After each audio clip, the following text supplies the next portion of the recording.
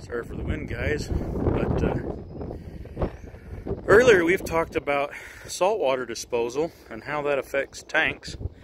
Here's a classic example. I thought I'd take an opportunity to show you guys kind of the old school versus the new school way of thought.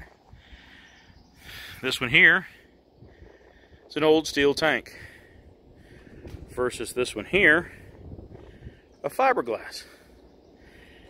The advantages and disadvantages of both can be talked about. The main thing is fiberglass is fairly immune to salt water.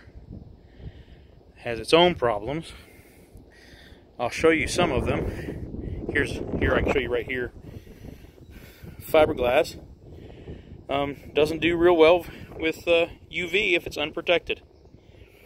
Where steel pipe, although it'll, have surface corrosion, fairly immune to the outside surface.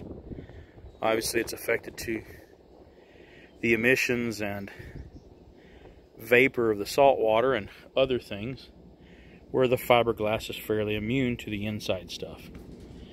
Anyway, just thought I'd take an opportunity to show you the difference between fiberglass oil field / saltwater disposal tanks versus carbon steel tanks. Both have their uses, both have their advantages and disadvantages.